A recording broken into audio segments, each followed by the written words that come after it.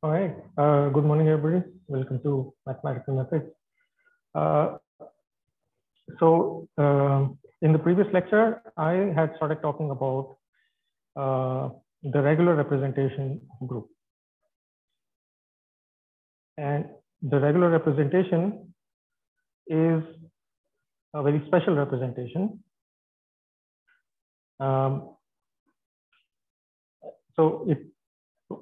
We obtain it by assuming that we can treat each group element as a basis vector in some vector space.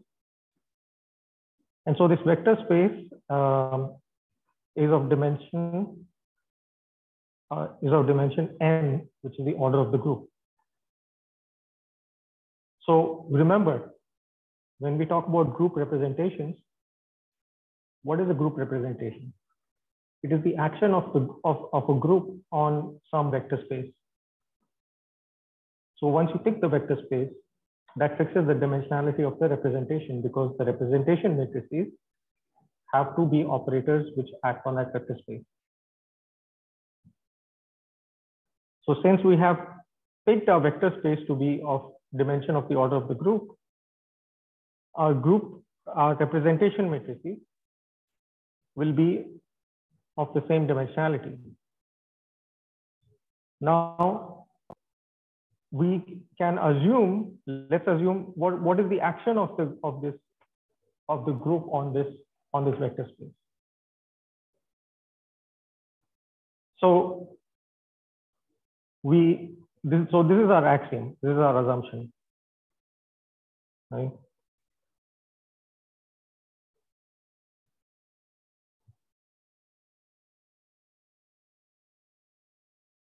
And so we make the assumption that this is the manner in which the group elements act on basis vectors, right? What do? They take any basis vector and they map it to another basis vector, right? So basically what they're doing is D of G is just taking one basis vector and mapping it to another basis vector of the group.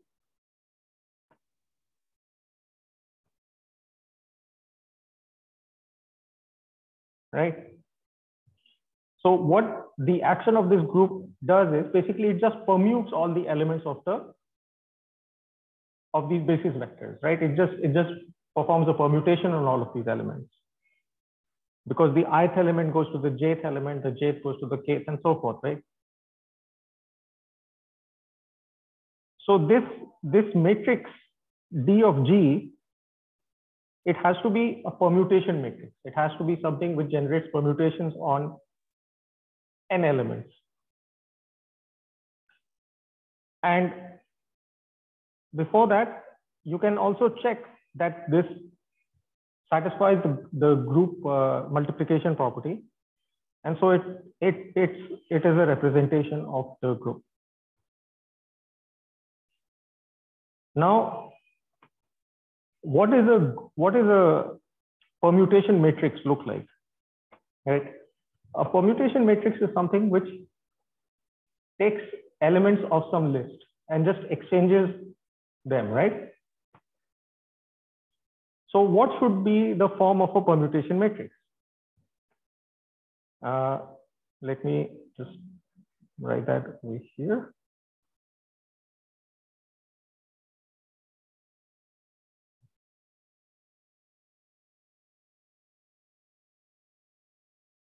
What should be the form of a permutation matrix? So what does a permutation do? If you have a permutation phi is a permutation, and it acts on some set of elements, right? A1, A2, AN. What does it do? It sends this set back to itself, right? It sends it to AI1, AI2, AIN.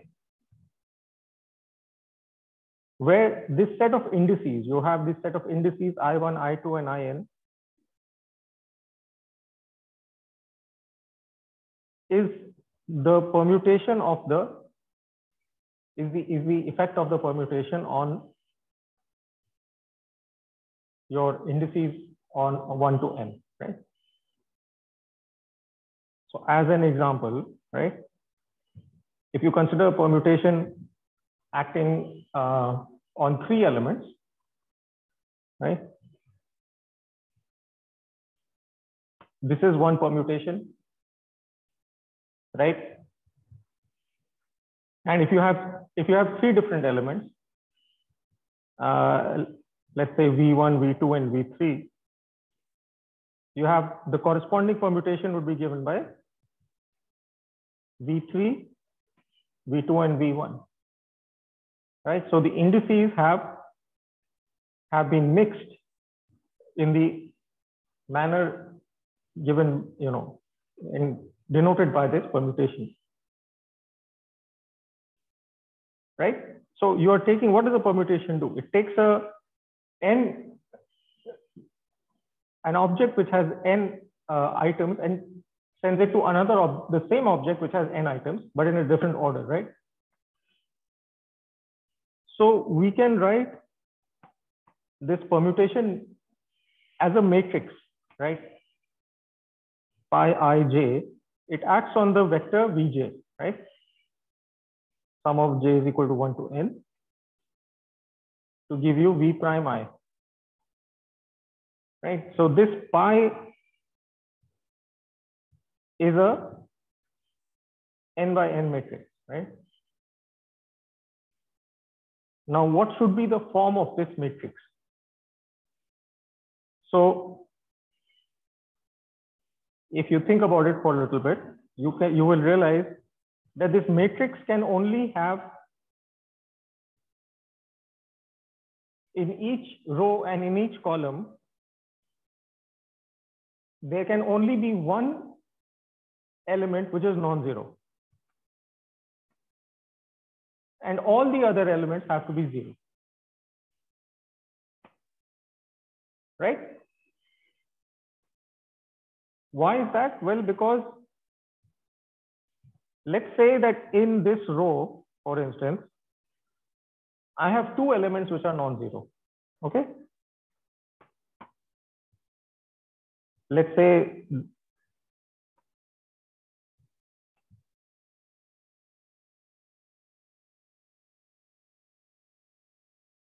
this is the ith column and this is the jth column.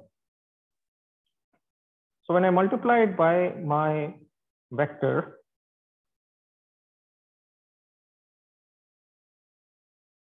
right, I will get my output V1 prime. Now, if you see what is V1 prime, V1 prime is going to be, if you multiply this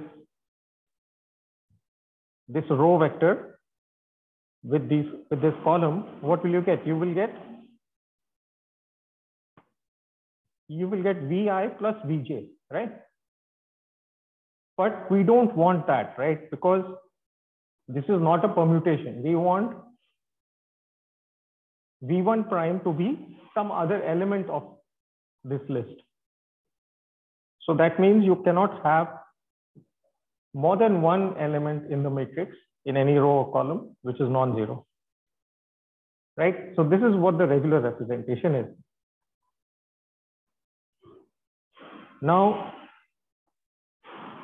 the regular representation, it's a reducible representation. So we can take an element of this matrix and write it as a sum over all the possible reducible, irreducible representations of the group. So here, this index mu labels the different irreducible representations of the group. And A mu is the degeneracy, the number of times that representation occurs in this vector, in this direct sum. Now we can take the trace of both sides. So if we take the trace of both sides, D of G, what do we get? On the right side, we get sum over mu, A mu, trace of D mu G. Okay. And if you are not sure about how you go from this expression to this expression, the right hand side, you can remind yourself, what does the block decomposition look like, right?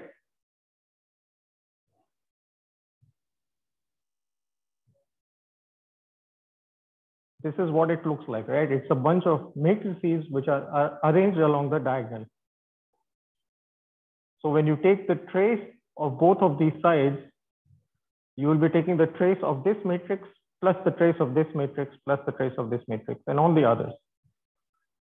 So this direct sum right over here, this becomes a sum over all the matrices in this which form the the bigger matrix.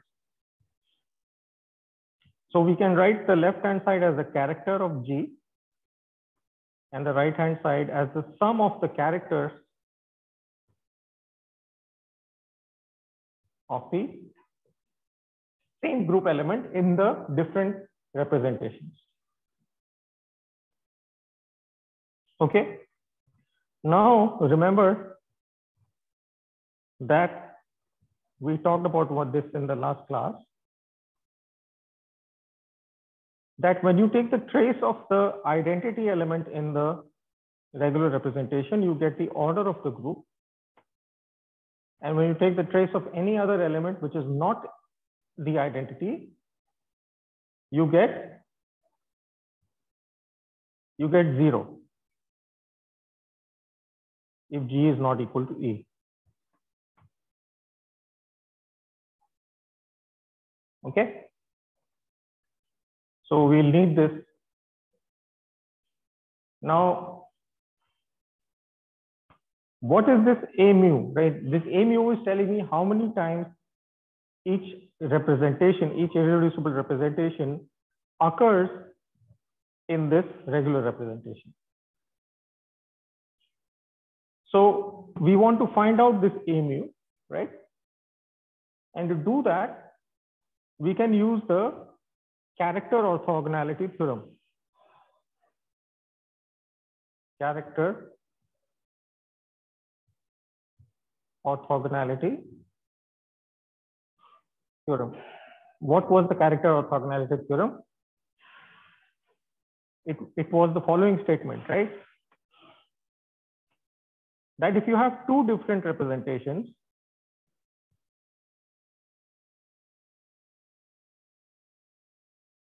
for two different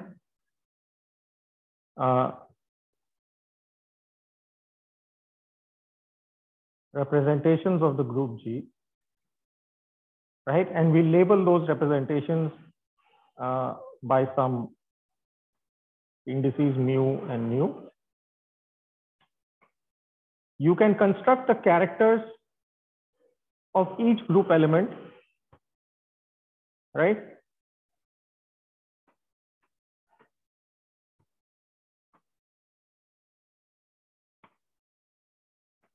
Right?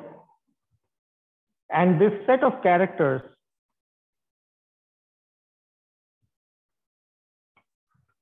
what is this? This is this forms a vector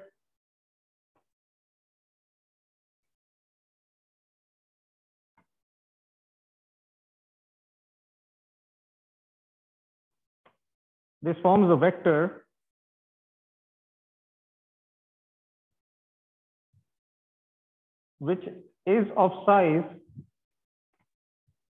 n, which is equal to the order of the group, right? Because for each element of the group, you get a separate character. And so the orthogonality theorem says the following, that if you take the inner product of these characters and you sum over all the group elements, right? What do you get? You get the order of the group multiplied by d mu times delta mu nu. What is d mu? D mu is the dimension of the representation mu. So you can also put, instead of d mu, you can also write this as d nu. But it won't make any difference because whether you put d mu or d nu, you have a delta function over here, Kronecker delta. So that Kronecker delta tells you that this left-hand side is non-zero only when the two representations are the same. Okay.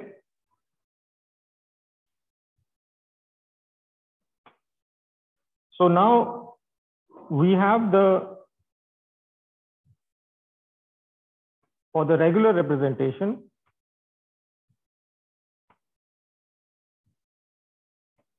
we have this character vector, right? So we take all the elements, all the characters for each element of the group, right? And then we just take the inner product of this.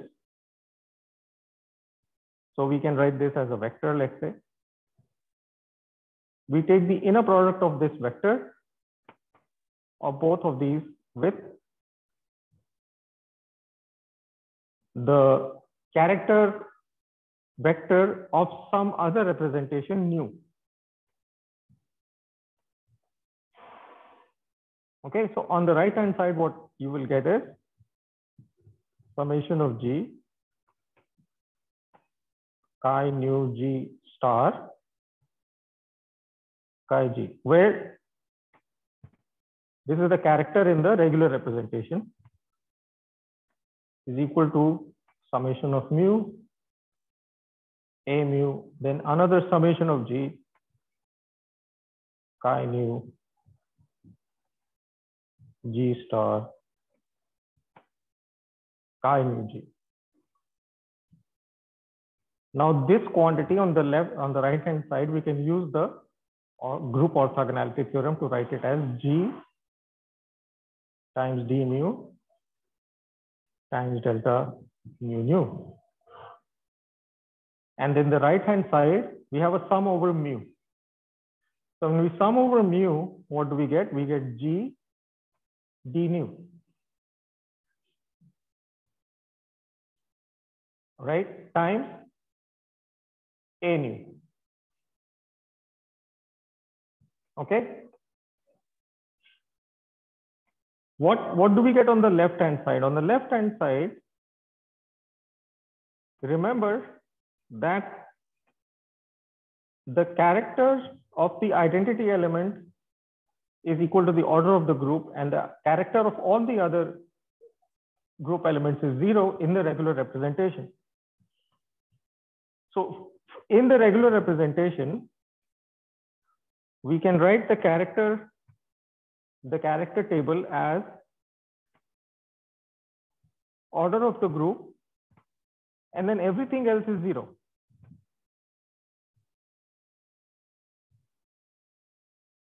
Okay, so when you take this inner product over here on the left hand side, you will get only one non-zero element that will correspond to when G is the identity, right? So here G is the identity.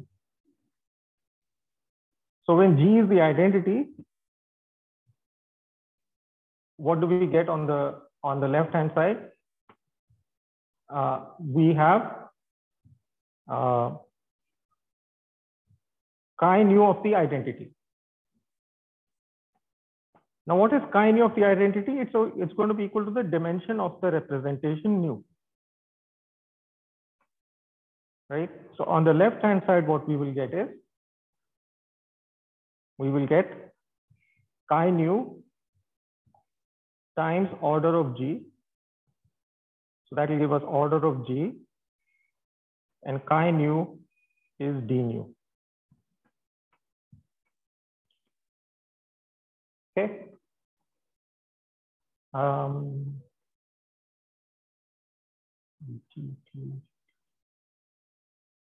Yeah, I made some mistake here. I think this d nu should not be there. So this will just be delta mu nu. So let me correct that over here. So not there.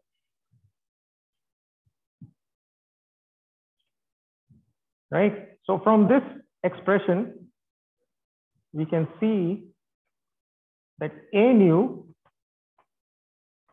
is equal to D nu. Right. So the representation matrices of the regular representation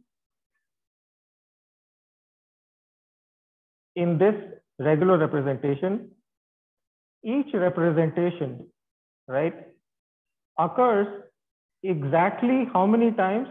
As many times as the dimensionality of that representation.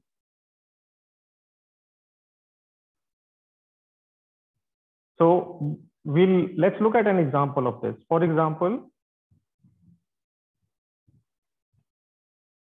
we'll again look at this dihedral group D3. Okay. Now, how many representations does D3 have? D3 has 3 representations. There is the trivial representation,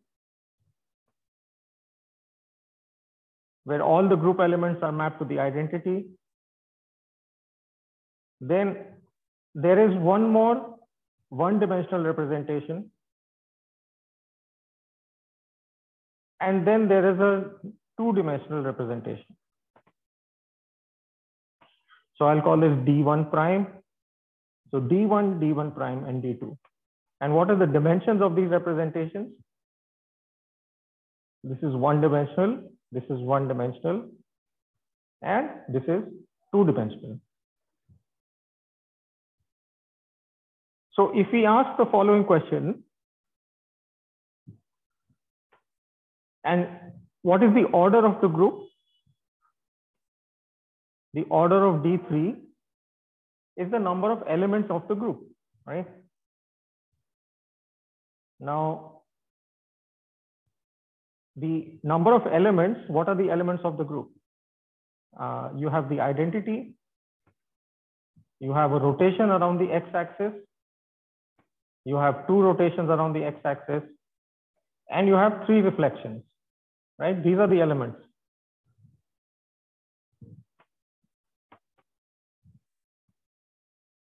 So the order of this group, right, is 6. Okay. So then this will also be the dimension of the regular representation of the group, right? Now, according to this result that we have just found over here,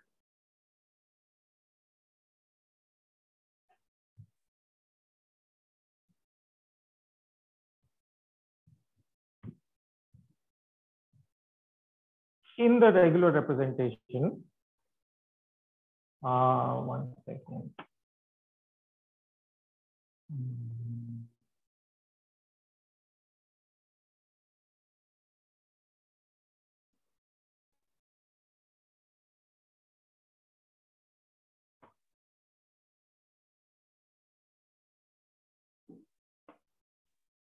So in this regular representation,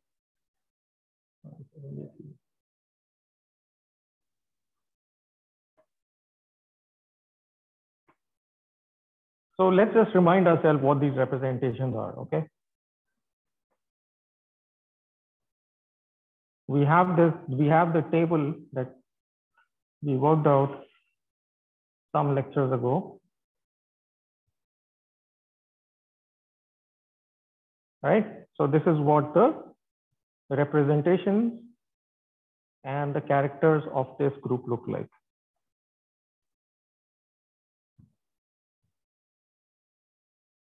Copy that.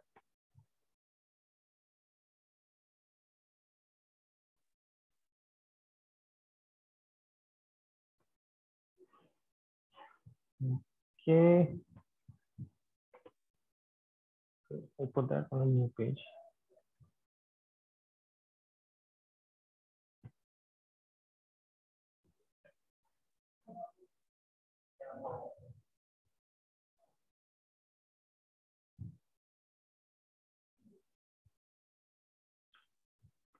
So these are the representations of D3, right?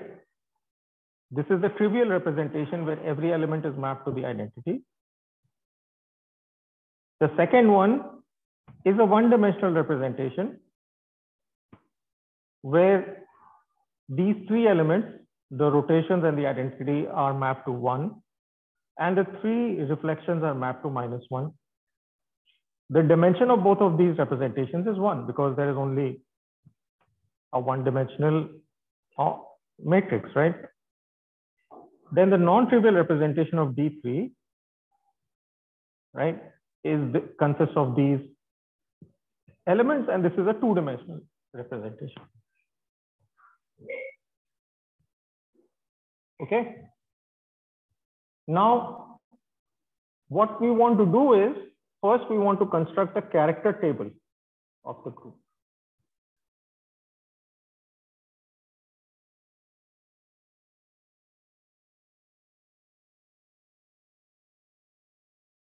Okay, so what is the character table? It's the following. We list all of the let's see, right? The character table is as follows. In each column, you put the different elements of the group.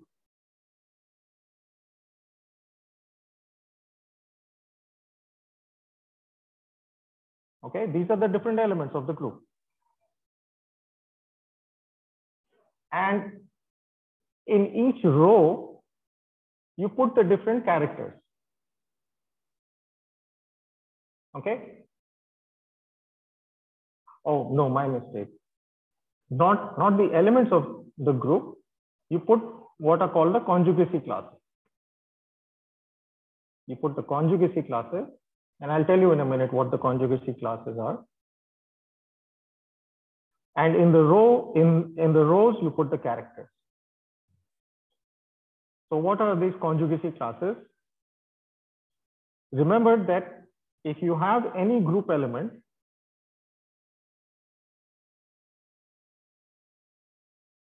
you can conjugate it with another group element. Let me call that H.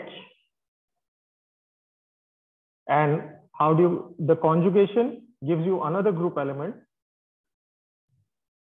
which is given by H times G times H inverse. Now, under this conjugation operation, what happens to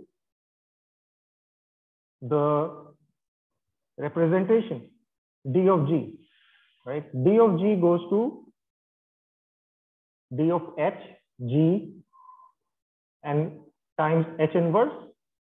But according to the group multiplication property, we know that this is equal to D of H times D of G times D of H inverse. And now, if you take the trace of both of these, of trace of G and the conjugated element, what you find is that they are equal.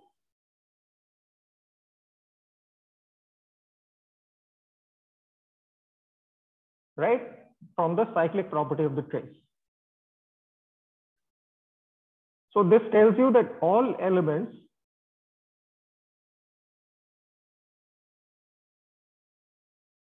of a group that are related by this conjugation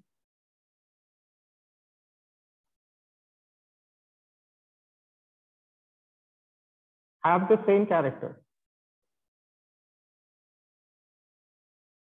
Okay, and this is true for finite groups, infinite groups, for any group, it doesn't matter. And we refer to all the elements which have the same character as belonging to a conjugacy class.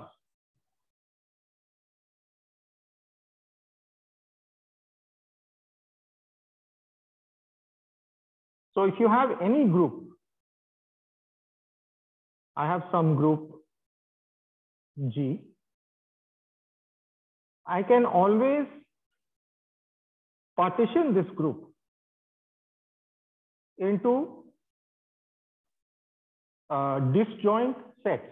So I have some group elements over here in this set, some group elements in this set, and so on. And in each set, what I know is the following. So for instance, here if I have two elements, G1 and G2, then G2 is equal to the conjugate of G1 with respect to some element of the group.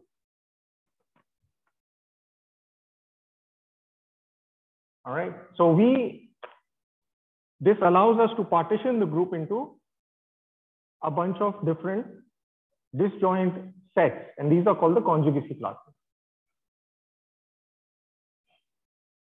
Okay.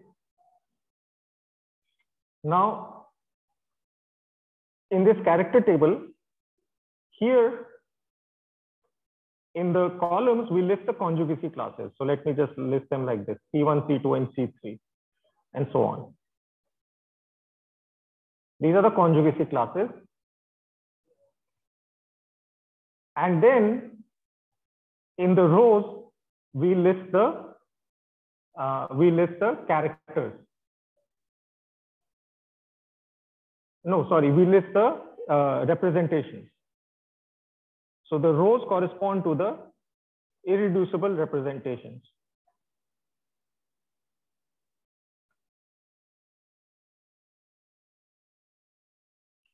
For example, for the group D3, how many representations are there? There is one representation, which is the trivial representation. There is the non-trivial representation, which is also one-dimensional. So let me just put those over here. Well, and then there is the two-dimensional representation, right? And for each representation, you will have the corresponding characters, right? Now, the characters of all the elements in a single conjugacy class, by definition, they are the same. So I can make a list over here in this array of the character and the conjugacy class.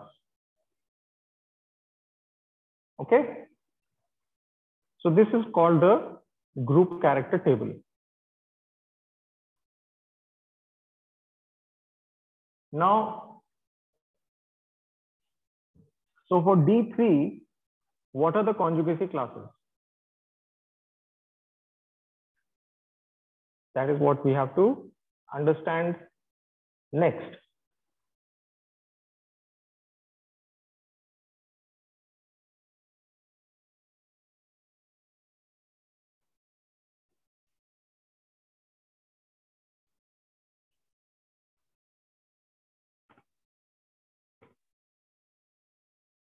Conjugacy classes of the group D3. Now D3 has three elements, right? Sorry, six elements: E, R, R square, and T1, T2, and T3, right? And what are the conjugacy classes? Well, what you have to do is you have to find out which elements are equivalent to each other via conjugation, right? So that means that let me take, for instance, the identity element, right? The identity element is always in its own conjugacy class.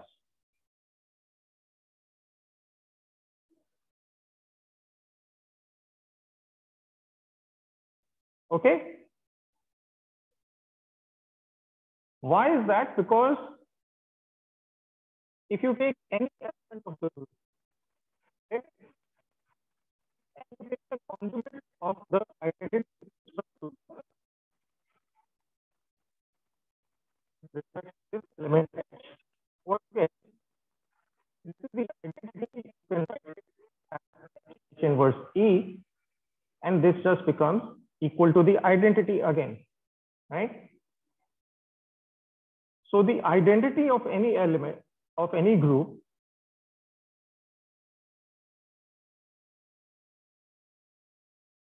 is conjugate to itself, right? So there is one conjugacy class which contains the identity element and nothing else. This is true for any group. Okay. So this is one conjugacy class. What about the other elements? We have R, R square, T1, T2, and T3. Now, it's a matter of sitting down and just working out the relationships. So what do we have to find out? Let's take any two group elements. Let's take R and R square. And let's conjugate R square with respect to R, okay? So that means we take R, R square, and R inverse. What? This is the conjugate of R square with respect to R, right? Now, what is this going to be? This is just going to be equal to R cube times, once again,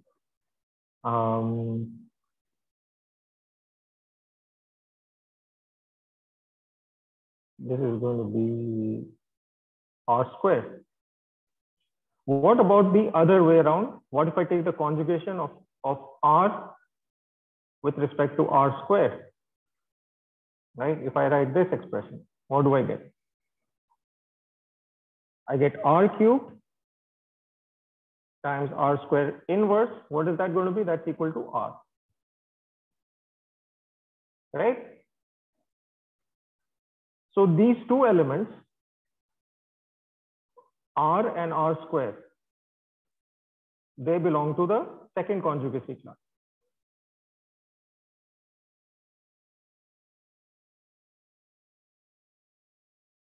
Okay. Now, so the reason is that R is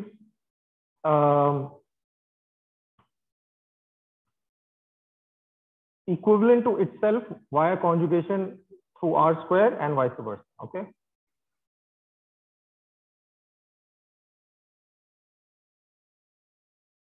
And then the remaining three elements, they form the third conjugacy class.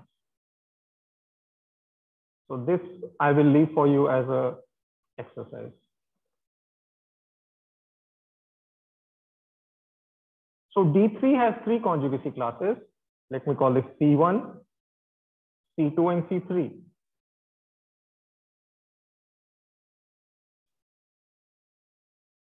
And how many representations does it have? It has three representations: D1, D2, and D3.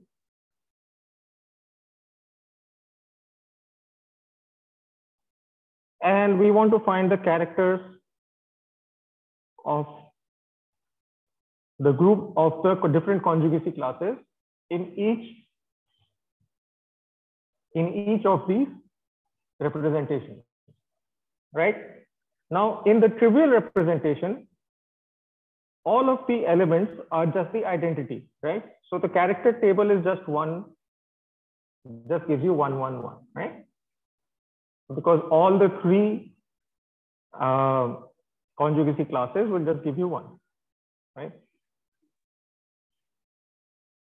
In the two-dimensional representation, in the non-trivial representation, what is the character table? We can just read it off from here. This is the character table. Not the character table, but the characters for the one-dimensional representation. For identity, it is 1. For R and R square, it is 1. And for the reflections, it is -1. So I get 1, 1, and -1. What about the two-dimensional representation? Here, the character for the identity is 2. For R and R2, the character is -1. And for T1, T2, and T3, the character is 0. And by the way, if you didn't know anything about conjugacy classes, if you just saw this character table, this table would tell you that these two elements, they have the same character. And since they have the same character, they have to be related by a conjugation. And these three have to be related by conjugation. And this is, so if you didn't know anything about conjugacy classes, by looking at this kind of a list of characters, you would be able to understand that each group element lands up in a separate conjugacy class. So you get 2, -1, and 0, right? So this is the character table of D3, of the group D3. Okay.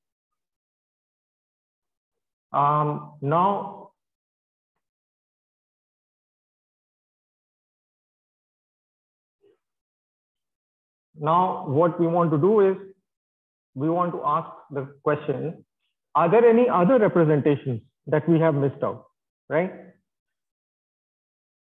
Is there any three-dimensional representation or some four-dimensional representation of this group? Okay. So what we can do now is we can go back to our result that we obtained from the regular representation, and we'll come back and see what that result tells us.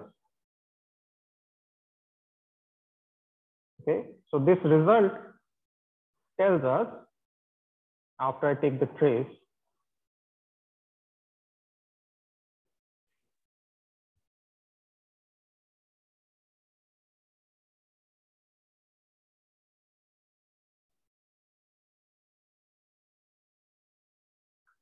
that the character of the regular representation is equal to this sum on the right hand side, right? Now what I can do is I can set G is equal to the identity. If I set G is equal to identity, then in the regular representation, the character of the identity is what? It's equal to the order of the group, G. So in this case, it's equal to 6, right? And on the right hand side, I have summation over nu. Nu is the number of representations. So which representations do I have?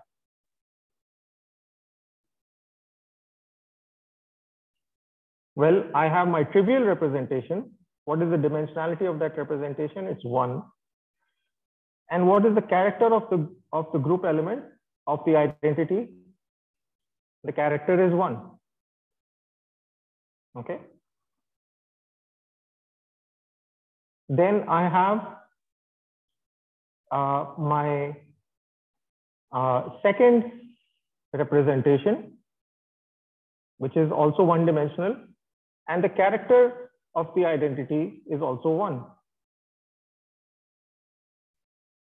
And then I have my last at least the one that I think is my last, my two-dimensional representation. And the character of the identity is 2. Right? What is this equal to? 2 times 2 is 4 plus 1 plus 1 is 6. Right? So this tells me that these are all the possible representations, all the possible irreducible representations of D3. Right? You can't have any other representations. Why is that? Because if you had any other representations in this, then you would have to include them in this sum. If you included them in this sum,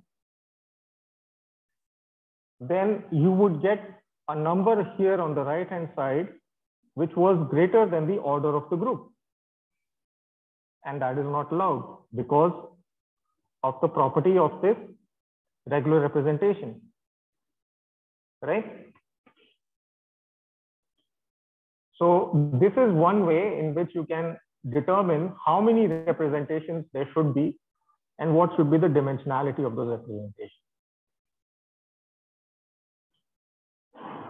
Okay, and I think I'll stop here for today.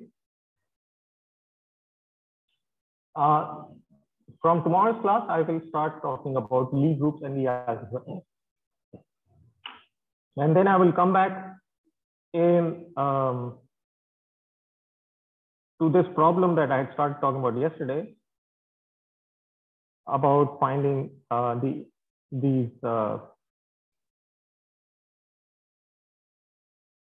irreducible representations of a tensor product.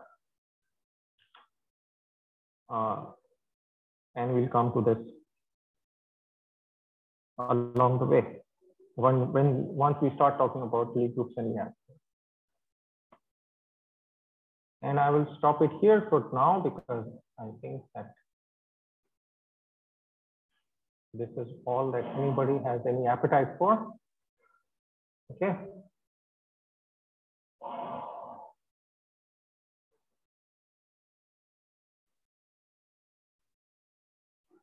All right. So if there are any questions, please ask.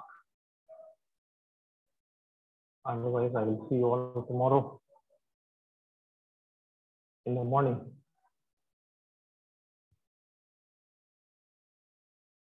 Right.